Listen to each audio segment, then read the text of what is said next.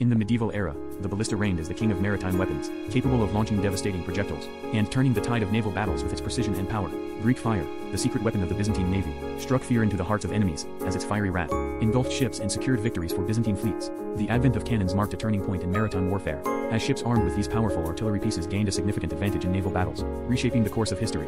Medieval naval treaties and maritime maps offer valuable insights into the diplomatic and strategic considerations of maritime powers, shaping the alliances and conflicts that defined medieval naval history. Medieval navies relied on a diverse array of maritime weapons, from ballistic to cannons, produced in bustling shipyards to maintain naval supremacy and protect vital trade routes. Through archaeological discoveries and museum exhibits, we uncover the tangible remnants of medieval maritime warfare, providing a glimpse into the naval battles and strategies of the past. Through reenactments and educational lectures, enthusiasts and historians preserve the legacy of medieval naval warfare, ensuring that the stories of brave sailors and powerful maritime weapons endure for future generations to learn and appreciate.